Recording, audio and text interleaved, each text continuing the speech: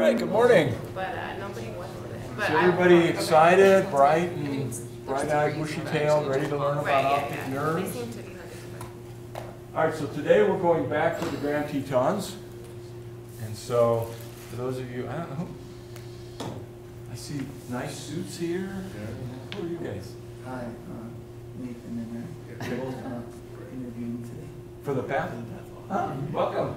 It's rare people wear a suit to these morning lectures. I thought about it. You're a fellow. I thought we were going to upgrade it and shame these guys to show up with at least a tie on or something.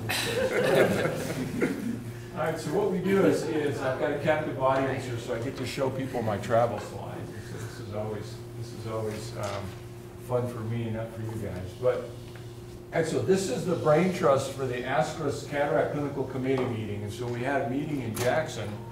And so we showed up the first morning. Now, this is not planned, but you can see how great minds think alike. So this is the uniform for the Cataract Clinical Committee from ASCRS. And so we said we got to take a picture of this because we all showed up wearing the same thing. So what was fun was that as part of this retreat, we get to do some fun stuff in the afternoon. And so there's it's called the Teton Raptor Center. And basically these guys have domesticated raptors, and so they bring them around so you can look at them. So this is a peregrine falcon, which is pretty good, pretty good predator. But then they brought a golden eagle.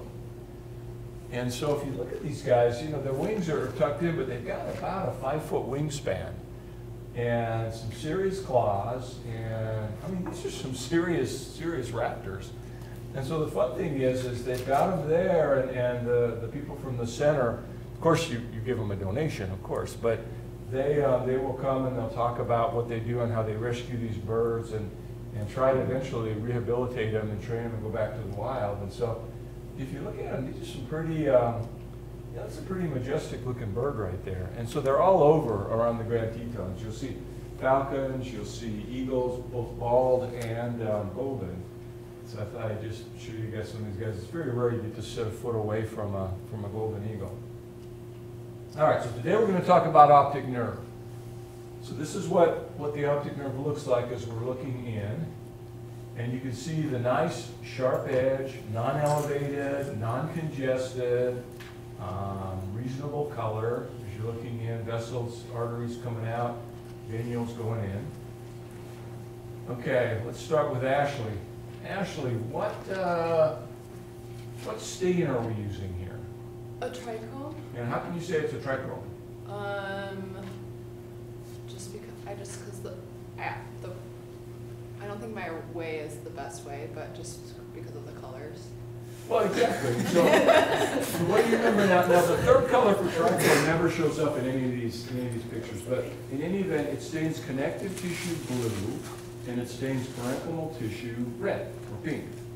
And so if you look, here's the optic nerve itself, and then it's got the connective tissue around it that is stained this blue color. Okay. So my analogy to the optic nerve is that think of the optic nerve as a fiber optic cable. And so each axon, as it leaves that ganglion cell, goes through the lamina cribrosa and then out into the optic nerve. And once it gets posterior to the lamina cribrosa, it becomes myelinated.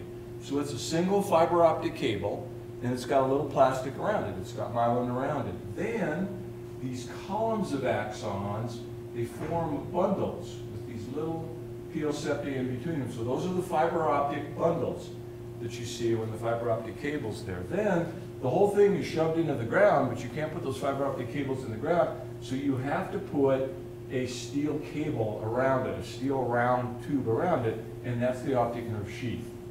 And so if you think of it as like a fiber optic cable in the ground, that's how you can remember it. So each axon gets myelinated just posterior to the lamina cribrosa, and then these bundles of axons have these little peel septae in between them, and then the whole thing is surrounded by the optic nerve. Okay, so here we see in well, I gotta get a better picture than that. That's like 30 years old now. I'll take it. Remind me, guys, when we get a retinoblastoma, with a good optic nerve, I'll take a better picture. But here's the optic nerve sheath. And so remember, this is the second cranial nerve. And so it's got similar surroundings to what the brain has. And so you've got the dural sheath around it, the optic nerve sheath, and then you've got the arachnoid granulation, subarachnoid space, and then the pia mater forming these little individual columns. Okay, Becca, what are these two structures? Central retinal artery and vein. Exactly. So if you remember from last week, central retinal artery and vein, they share this common adventitial sheath, and so thickening of that artery, arteriosclerosis, actually pushes on the vein next to it and can cause vein occlusion. And here's a close-up. This is the optic nerve sheath. These are these arachnoid granulations, subarachnoid space. And then lastly here are the individual axons with these little PL septae in between them. And here you can see it longitudinally. Okay, now there are some cells that live in between these columns here. Did you see the little blue cell bodies? So Jason, what are some of the cells that live in there? There's meningothelial cells. Okay, meningothelial cells, but they're mostly on the outside. They're more in that subarachnoid arachnoid space. So they don't usually live inside the parenchyma itself.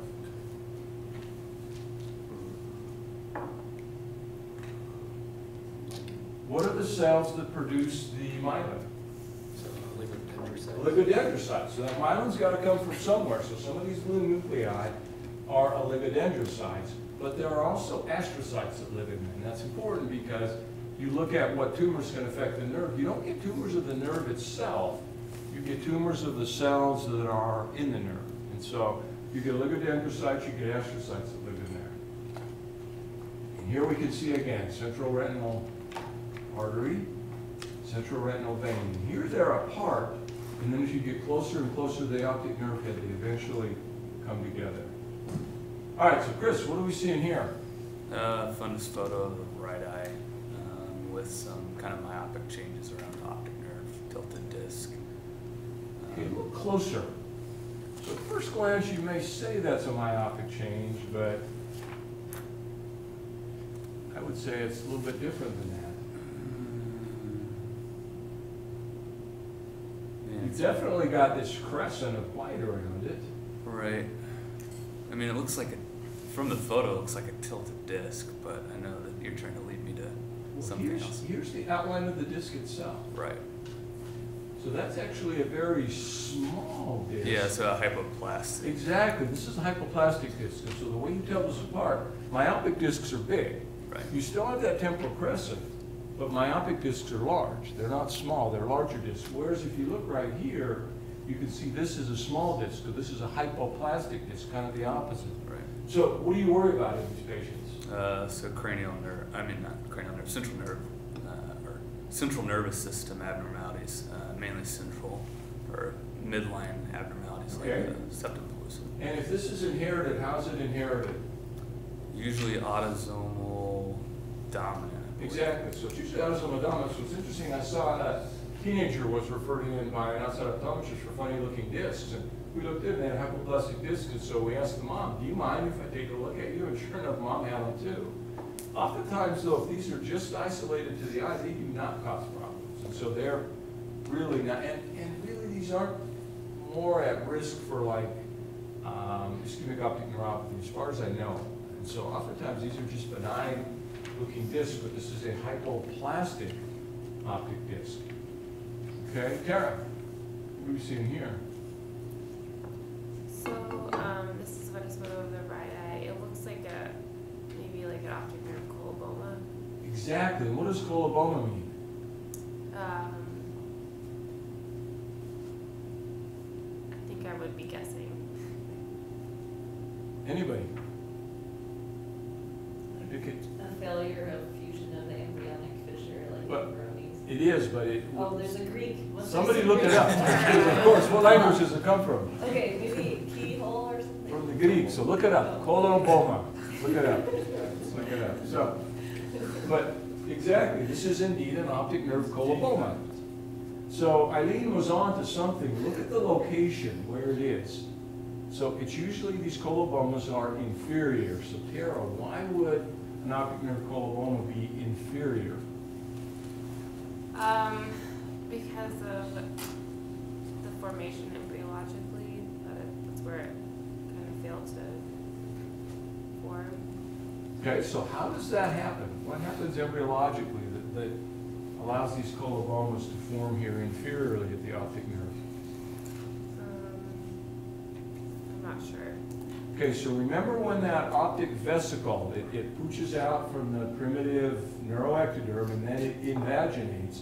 Well, on the inferior part, those vessels, those hyaloid vessels come in and feed that as it's growing. But when it starts to seal off, that globe will seal at the equator.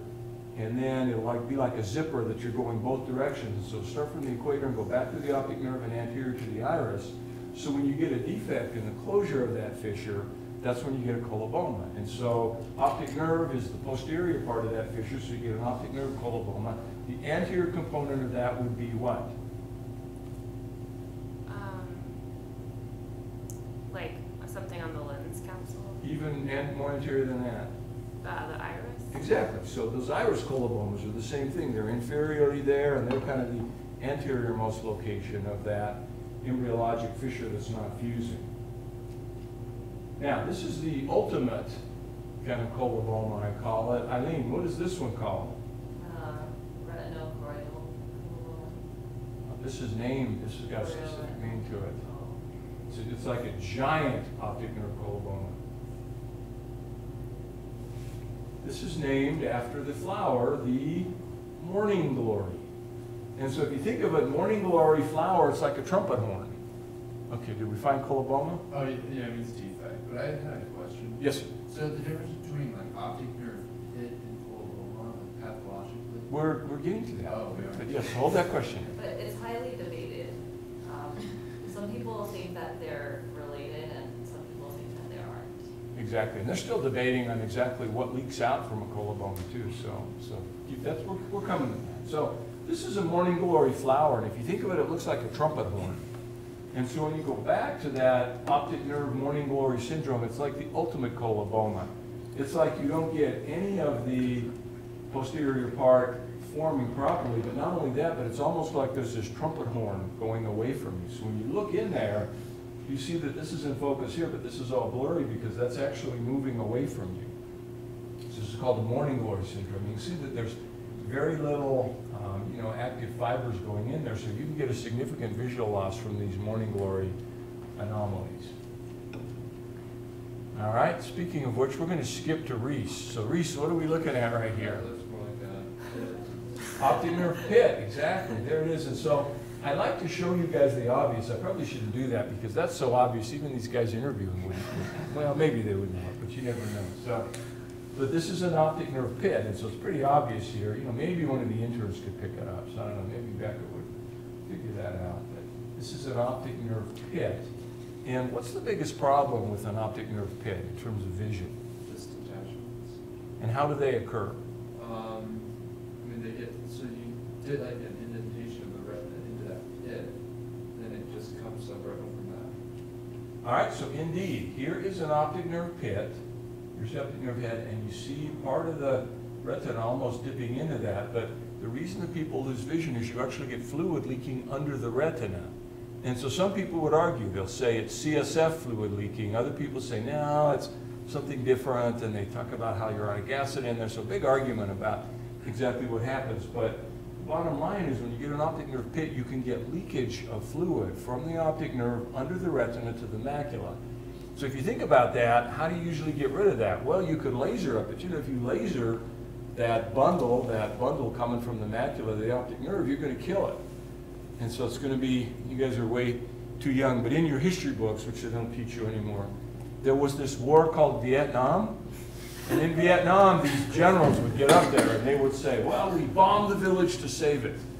So you get these Viet Cong would infiltrate into the village. So what would the U.S. do? They'd bomb the hell out of it. So they destroy the whole village. But we got rid of the Viet Cong. And so it's the same thing here. And so if you were to laser that, yeah, you'd get rid of the fluid, but you'd kill the retina. And so these are tough to treat. Some people have done vitrectomies and tried to put gas in there and push it back. And others have tried to do some light laser in that area. But these are tough to seal off because the fluid leaks out and goes underneath the macula. All right, now we're going to go back. Lee, what are we seeing here? And that's not, a picture that Joa took. I mean, this is actually in focus. It looks like myelinated Exactly, so you can see that white in there, it almost looks like kind of a giant cotton wool spot. That's actually myelination, and so remember, those axons normally don't become myelinated until they cross through the lamina cribrosa. And so sometimes you can get myelination that jumps the lamina cribrosa and hits the retina. Usually these are congenital. And so the optic nerve is interesting. When the nerve grows, the nerve fibers themselves grow from that optic cup back to the chiasm, but the myelination goes opposite. So the myelination later in embryology comes from the chiasm forward, and then it stops at the lamina cribrosa, but sometimes it jumps, and you get these. Now, do these cause visual problems? They can, but typically not. Yeah, so you can kind of get an enlargement of the blind spot or maybe a little focal defect, because they will, the fibers are still working okay, but that myelination will block some of the transmission underneath them, much like a giant cotton wool spot would. Does people have increased risk at all of like a postural or something that would come from that? Usually not. Usually it's a separate entity. So I'm not sure why, once they jump and start growing, they don't have a chance of growing even more, but they don't. So these people aren't at increased risk for that. Oh, so I'm supposed to say, sorry, to make you guys have more esteem. Good question. Very good, very good. Sorry, I'm slipping here. I'll have to. I didn't bring trophies for everybody today. Good question. Actually, that's what you say when you don't know the answer to it and you're in attending. You go, that's a good question. And then if you don't know, then you say, why don't you look that up and come back to us? And that way you go, what is the answer? No, but as far as I know, that's not related to astrocytomas or glioma or anything like that. All right, Nico, what are we seeing here? So this is a photo of the optic nerve. So the borders are a little hazy all throughout, and then there's like in the center there's like these yellow specks of lesion. It's like optic nerve head intrusion.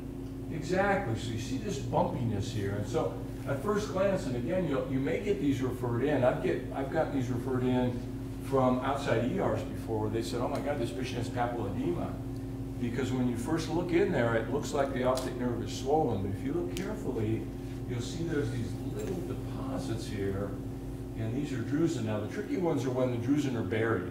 So if they're down deep where you can't quite see them, that optic nerve head looks elevated. And can you have bilateral drusen?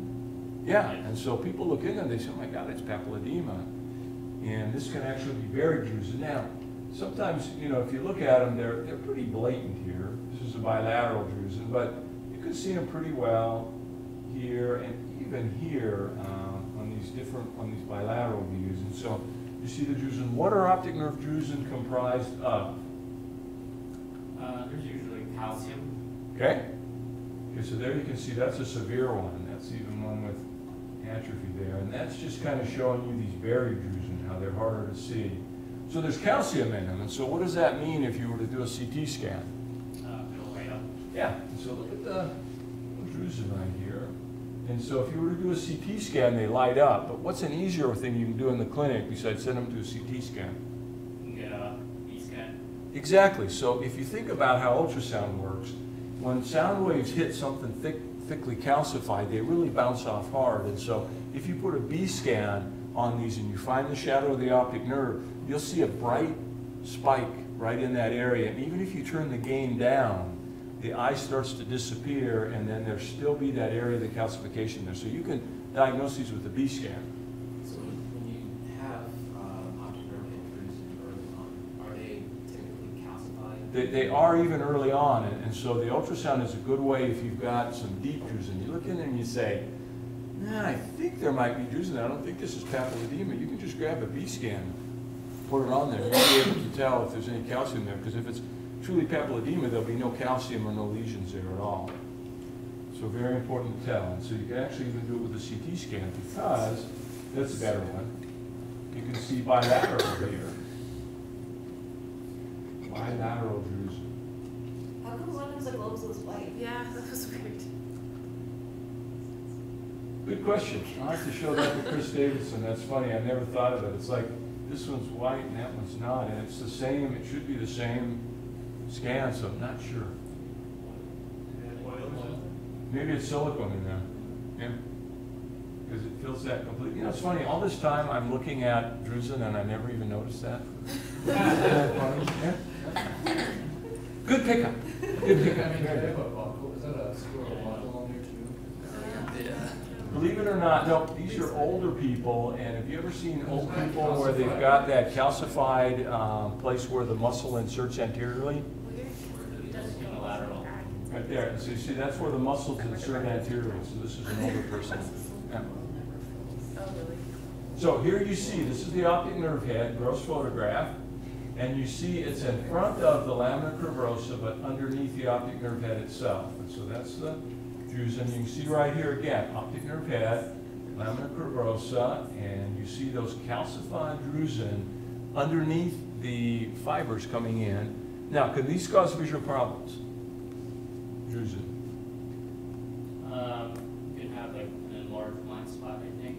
But besides You that- can, but even more than that, they'll often get nerve fiber layer defects. Because sometimes when these nerve fiber layer bundles are coming over the drusen, you can actually get the big ones with disruption. And so Brad Kantz at one time was doing serial visual fields on these patients through the years, and I think he did show that as the drusen get bigger and bigger, you can get these little focal nerve fiber layer visual defects.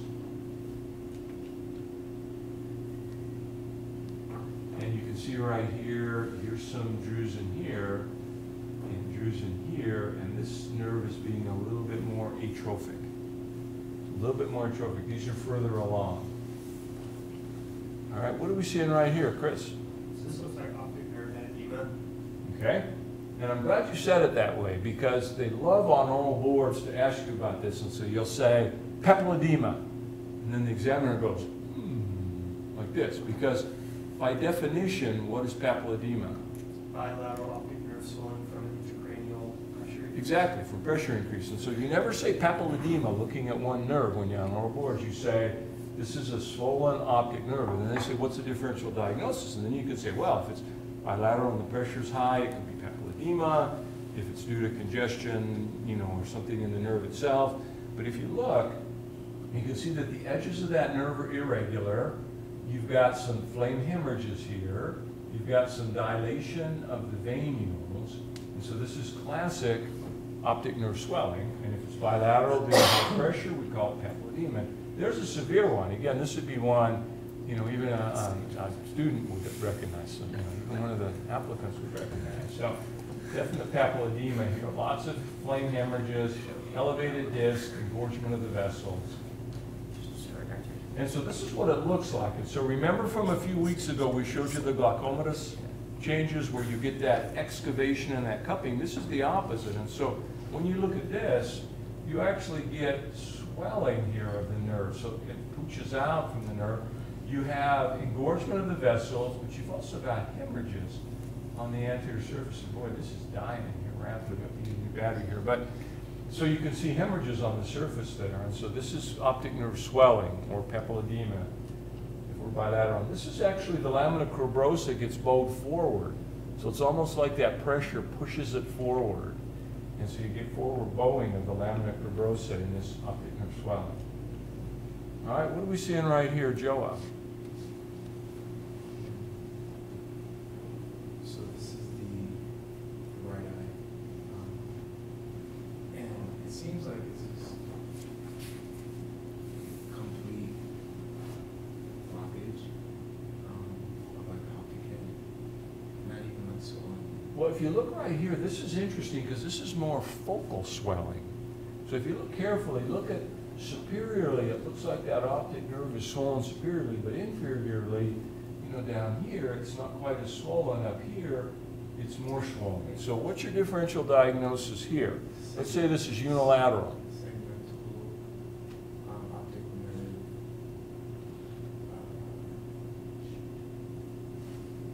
So there's a term for it, segmental optic nerve neuropathy, something like that. Okay, well, no. but no, when you're thinking of a segmental, you know, optic nerve swelling, you want to start looking at broad categories of the etiology. So what are a couple of broad categories that could cause this? Maybe CRAO or CR. Let's take a step back even more. How about ischemia? All right, so when you look at a focal and there's some focal swelling in that nerve, you want to look at various areas. You could have ischemia. What's that? Okay, no. So you want to start to develop a differential diagnosis, and that's what's important. And when you see focal swelling like this, now, Ashley, let's say this is a 20-year-old. Potentially optic neuritis. Exactly. So you worry about optic neuritis. Optic neuritis in the acute phase can give you some segmental swelling of the disc and some focal swelling. Now, oftentimes it's more posteriorly, so you often don't see anything in the disc. But if you do, you can get some focal swelling there. What's another etiology? Let's say this is a 70-year-old. AION. Exactly. So anterior ischemic optic neuropathy. So you want to start thinking of what could happen. And so when you're looking at someone and they're young and you've got a little edema here in their eye, so they say, oh, my eye suddenly went blurry and it hurts when I move. You start thinking of things like optic neuritis. If you have a 70-year-old male and he's a smoker and he's overweight and he's on high blood pressure medicine, he comes in and he says, you know, I woke up this morning and half my vision is gone, then again, that can be something like this. So this could be an ischemic optic neuropathy, AION, anterior ischemic optic neuropathy. All right, Becca, what is this we're showing you? Why would I be showing you this? Looks like possibly a clot in there. All right, so what are we looking at first? Take a second. I'm guessing it's the central retinal artery.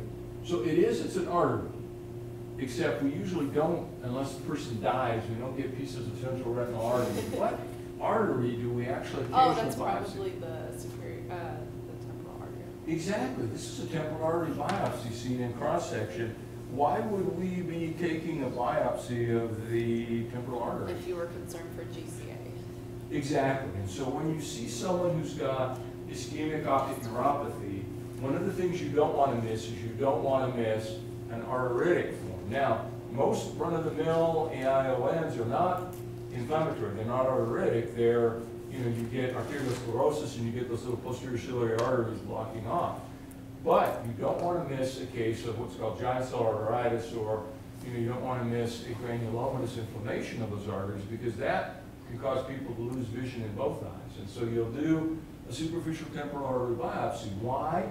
Because you can take that out without harming anything. So I mean, you're always going to find a case report somewhere where, someone's circle of Willis is completely closed off and the superficial temporal artery is feeding it. I mean, that's like, 1 in several million. And so you can pretty much remove these safely without causing any harm. And then we can look at it and see if there's any inflammation. Now, do you see inflammation on this one?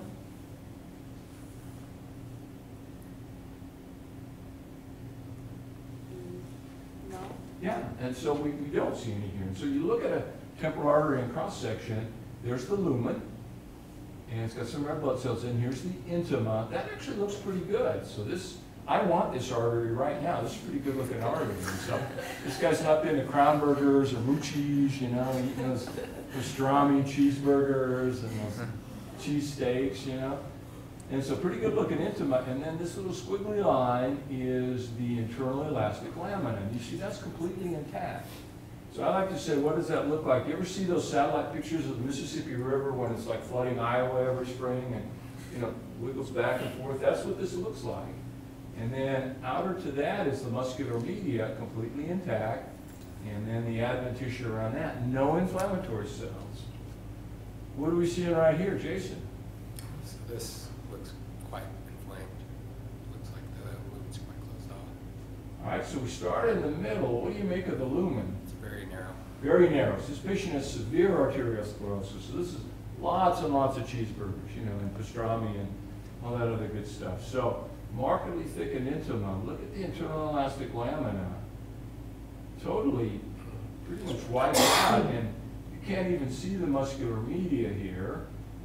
And then the adventitia is surrounded by this cuff of blue. So this is a positive temporal artery biopsy, and you can see that when you get this, you're at real risk for the arteries completely closing off. And so you really have to treat these with steroids right away. So if you see a patient and there's a high suspicion for temporal arteritis, start them on steroids now. Then you can set them up for the biopsy. But if you wait for the biopsy results, and to give them the steroids, they could actually lose vision not only in that eye, but in the other eye. So start them on steroids now, and then do the biopsy within 7 to 10 days, and then you'll see if you need to keep them on there. My pet peeve is you get the guys, that are referring from the outside, they say, oh, we think this is temporal arteritis. So what do? They give them 40 of prednisone. Now, is 40 enough to stop it? No. And do they do a biopsy? No. So then the patient gets aseptic necrosis of their hip, or they get crazy from the prednisone. They say, well, do they still need to be on it? So then we do the biopsy, and then you see an artery that you say, well, is it healed arteritis? Because the inflammation's calmed down, and you try to figure it out. So the key is, if you're going to put somebody on steroids, maybe for a long time, you got to have a diagnosis. And so long as you do the biopsy within 7 to 10 days, you can tell if that's the case. And so do the biopsy, but start the steroids first, because you want to prevent that. And what are we looking at right here, Jason? So we see a lot of giant cells. Giant cell, thus the name, giant cell arteritis. And so you can see the giant cell that's there. And so you don't have to have giant cells necessarily. You can just have lymphocytes and maybe some epithelioid cells, but it's called giant cell arteritis.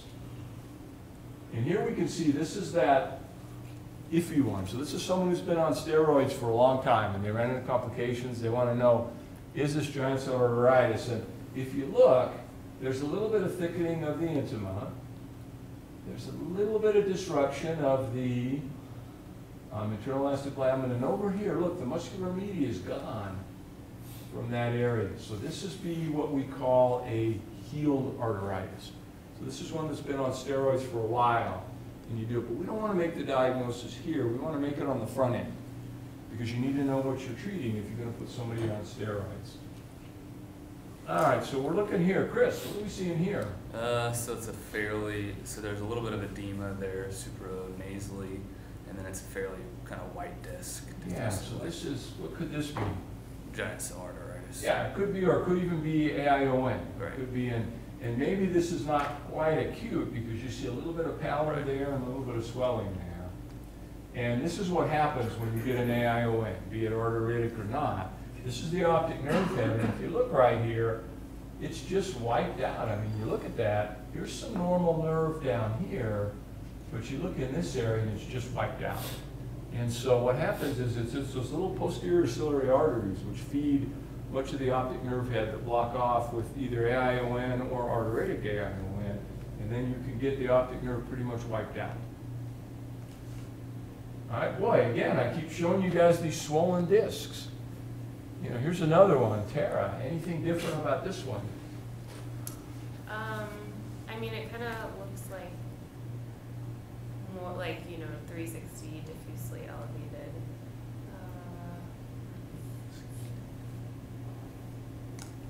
So again, if it's unilateral instead of bilateral, so it's not, increased intracranial pressure. So what's your differential? If it's unilateral, like AION. Exactly. So it could be ischemic, AION. Could be Optic nerve, could be inflammatory, again, so it could be an optic neuritis. Could be increased pressure from a tumor blocking it off or something. So you always want to keep that in the back of your mind when you're looking at these. And we look at this one, and let's say that person was 20, and they have this piece of the nerve right here.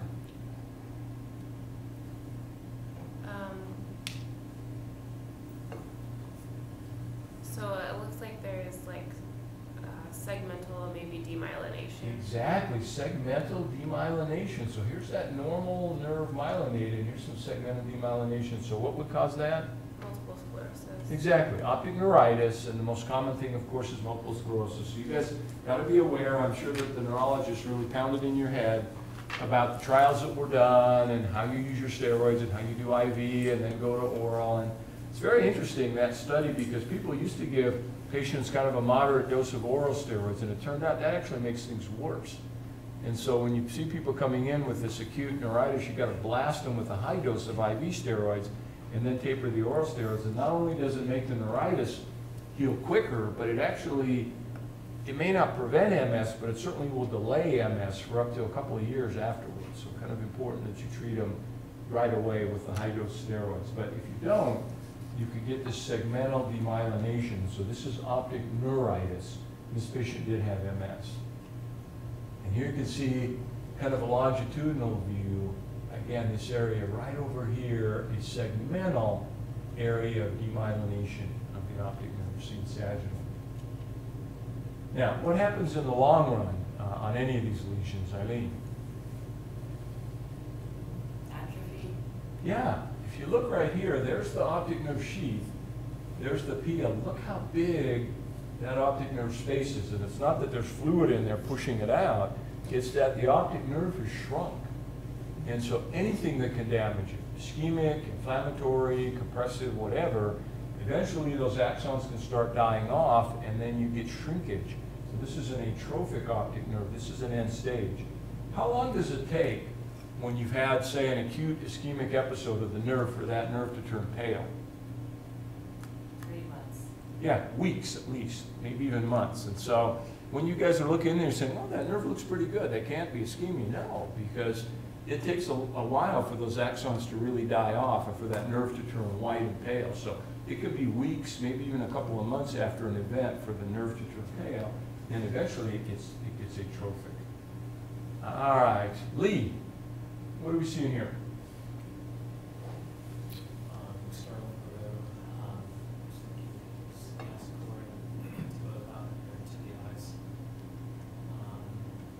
And there's a prominent red reflex, one versus the other.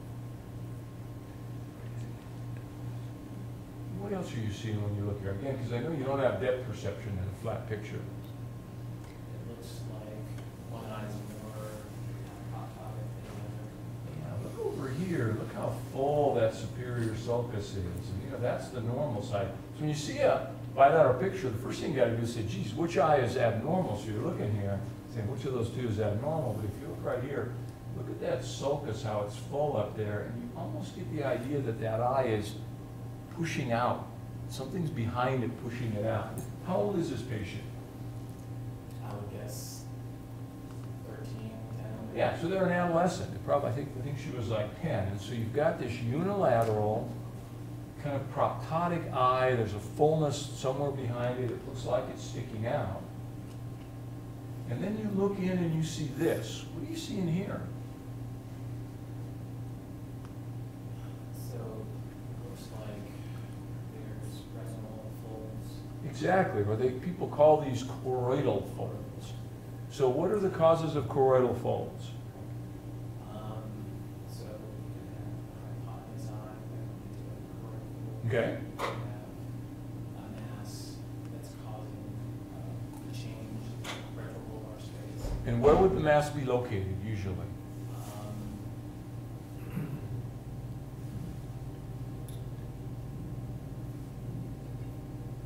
Anywhere in the orbit or a particular place in the orbit? I would say, particular place in the orbit. Okay, which place? You did answer the question. I give you credit for that, yeah. Which particular place? It could be suprachoroidal. It could be. It could also be. So what I'm getting at, you have to sometimes play guess what the person's thinking, but a mass within the muscle cone behind the eye, pushing forward, can give you these choroidal folds. Now, you know, I was taught that choroidal folds, that means there's like a tumor in them, so you should be really worried. It turns out that's really not true. When people looked at a bunch of patients with choroidal folds, it turns out the most common cause is actually just a hyperopic eye that's kind of flat on the posterior surface, which is interesting. So, you know, we used to get excited about these. We said, oh my God, we have to order a CT scan right away. And it turns out, you know, a hyperopic eye that's kind of flat can give you choroidal folds too. So it doesn't necessarily mean a tumor, but if you do have a mass, it means a mass in the muscle cone. All right, so this is what happens if you, and this is a little overexposed, but this is what happens if a mass sits in that muscle cone long enough and causes problems. This is a totally atrophic optic nerve, so you get total atrophy there. All right, so we're looking at the scan here, and what are we seeing in the scan? So there's a mass right behind the globe that looks fusiform. Exactly. So what do you worry about if that was indeed a 10-year-old and that was this girl's scan? Okay, exactly. So you worry about an optic nerve glioma. And so what cells do the gliomas arise from? Astrocytes. And so when you look at astrocytomas anywhere in the central nervous system, they're graded from grade 1, the most benign, to grade 4, the most malignant. What are the optic nerve gliomas usually? What are they usually? What astrocytoma grade? They're like grade 1. Grade 1, exactly. And so people used to call these juvenile pilocytic gliomas. That means hair-like, and I'll show you the path why they came up with that. But the key thing is these are the benign part of astrocytomas, and so they're not malignant. They're benign. Now granted, they're growing in the optic nerve. They can cause a lot of damage to the nerve, and if they go back into the chiasm, they cause damage to the other eye, but these don't metastasize, or they don't spread. They're a low-grade or grade 1 astrocytoma. And here we can see one that's been removed. Here's the nerve, here's the sheath above it, and then you can see this big fusiform enlargement within the nerve itself. So these astrocytes are inside the nerve, and they're growing right there. They're not growing around the nerve, they're actually growing intrinsic to the nerve. And here you can see an eye that's been removed, and you see this glioma behind it. Okay. All right, so Nico, you can see this is why we call this pilocytic or hair-like. You know, pathologists spend a lot of time in a poorly ventilated basement room sniffing formalin, and so you can sometimes see things that maybe other people don't quite say, really? But in any event, you look at this, you can see where you've got these kind of thin, spindly cells on here, and like people would call it hair-like. Now, there is a feature on here that's real commonly seen in these optic nerve gliomas. What am I talking about here? There's one right there. So there's these eosinophilic material, the pink ones. And I think they're like degradation products. Are these Rosenthal? Exactly. These are called Rosenthal fibers. And so these are characteristically seen in these low-grade astrocytomas. You get these little pink eosinophilic cytoplasmic inclusions, and there's a close-up of one. And they call these Rosenthal fibers. So you've got this low-grade astrocytoma, Rosenthal fibers. Now, the one thing I want you to remember is if you have a particular tumor that's out of the normal age group in the optic nerve, those can be more aggressive. So you have a glioma in a kid, that's usually a grade 1, non-aggressive. If you get a glioma in an older adult, which is really uncommon, those can be aggressive. And so you got to remember, if you're outside that normal age range, then they behave differently. But in a kid with an optic nerve astrocytoma glioma like this, these are usually low grade. Now, the problem is, what do? You cut the nerve out again, you kill the vision. You let it grow, what does it do? It kills the vision. You radiate these. Well, some people say, yeah, radiation really helps. Others say, yeah, that kills the nerve anyway, so you're pretty much stuck. Can I ask how often you see optic nerve biopsy specimens? Very rare. Very rare, because oftentimes we go by the scans, and you'll see when we talk about these in Orbit Conference, Chris Davidson has really nice scans that can allow us to differentiate these. But I've seen biopsies on occasion. They're very, very rare that you see them. The one problem is if you have what you think is a astrocytoma and you do superficial optic nerve biopsy and you just get the sheath itself, you can often get a little reaction to the meninges overlying it that almost looks like a meningioma. And so you got to be really careful when you read those superficial optic nerve biopsies. You don't overcall it. This is what I mean by that. This is an optic nerve glioma here, and you can see it's growing inside the nerve, squeezing that nerve down. But overlying it, you get this reactive meningeal proliferation. I promise that wasn't a planted question. And so you can get this reactive meningeal change overlying it. So if someone does just a biopsy of that, you say, oh my God, it's a meningioma. That shouldn't happen in a 10-year-old. And so you can get this reactive meningeal proliferation, but underlying it, here's that pilocytic astrocytoma under here with this reactive proliferation of the meninges overlying it. So you got to be really careful when you do a biopsy that you get parenchyma of the nerve itself. Here you can see again, this is a glioma with proliferation of the meningothelial cells. Chris, what are we seeing here?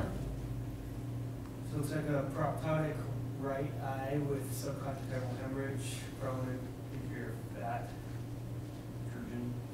All right, so you'd worry about, again, something behind that eye pushing it back. Now, the other thing you can say is you can say that this is probably a little Greek or Italian lady because they've got the mustache. So you are allowed to make fun of your own kind, so it's not Greek coming out to say that. So I thought it was normal when your grandma would kiss you when you were a kid, you get that little tickle from the mustache, you know? So she could also be Greek. All right, so what are we seeing here, Chris? Like optic nerve edema. But what more specifically? I'm showing one feature here. The artery, the vessel looks a little funny, coming back out. Exactly. What do we call that?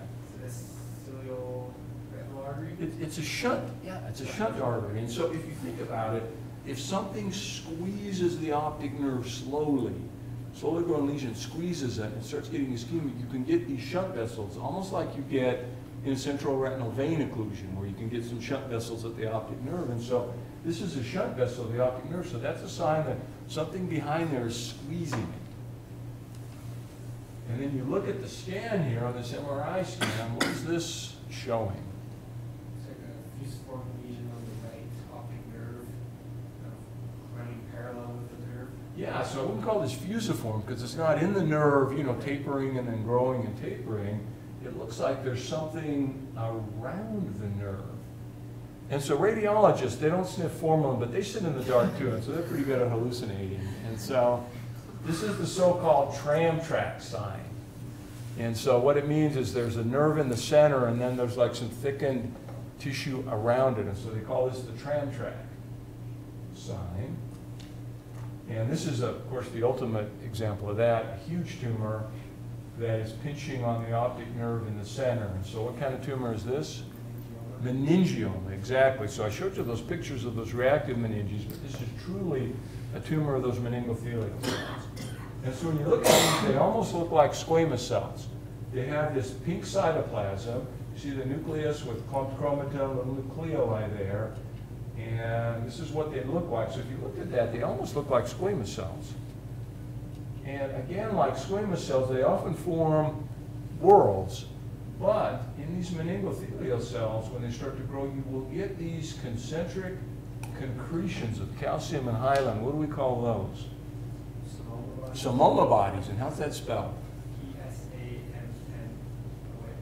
Yeah, so there's a double M in there, but it's a PS, samoma. And so samoma bodies, and these are these concentric calcified concretions that are in there, and they almost look like the little squamous whorls that you get in a squamous cell carcinoma. So they look kind of similar when you look at them. And they also originate from the arachnoid layer?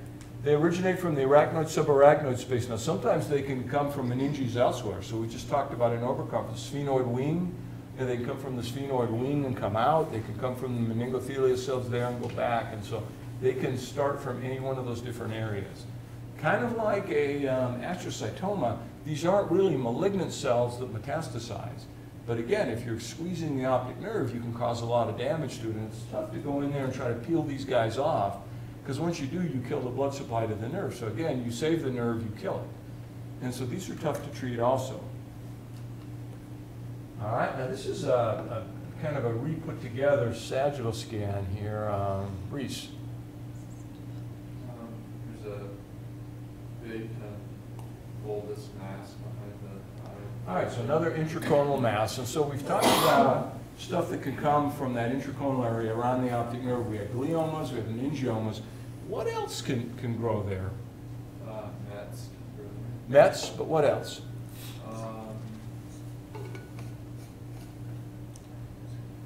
So what other cells can be in there? So we said meningiomas, said gliomas,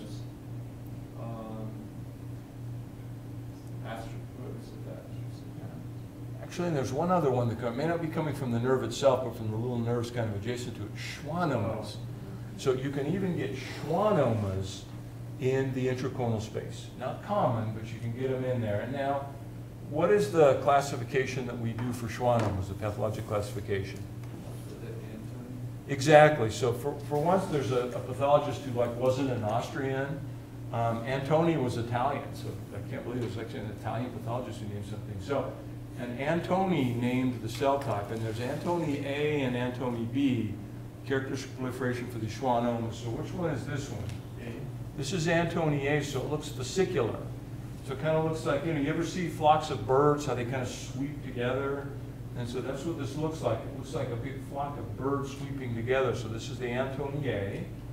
And then the Antoni B has a more mixoid look. It's got this kind of fluid and hyaluronic acid and all that around it. And so I don't think there's a difference prognostically. And these are very rare, but you can get schwannomas within the cone that can affect the optic nerves. Okay, so we say goodbye to the grand ketones and sure. Question before on schwannomas. So yes. That's coming from the adjacent nerves, not the actual optic nerve? Exactly. Usually it doesn't come from the optic nerve itself. There's little nerves that kind of run around it too, but it can come from the optic nerve, but not commonly. Okay. Yeah. So the grand ketone, the middle one, has had glaciers on here for, you know, since the last ice age receded. And over the last 20 years, those glaciers have receded so much because of, you know, global warming, which is a plot from the Chinese to, you know, hobble our industries. But for some reason, that plot, that false thing has caused all the glaciers to melt. So sadly, just in the years since I used to go up there and hike all the time, the glaciers are just melting away. And another couple decades of record heat, you're not going to have any glaciers up on the Grand anymore. It'll just be bare rock in August. All right, so with that political aside that I had to sneak in there, next week will be orbit. So know your orbit, because there's lots of stuff in the orbit that we can talk about. So, orbit. All right, thanks.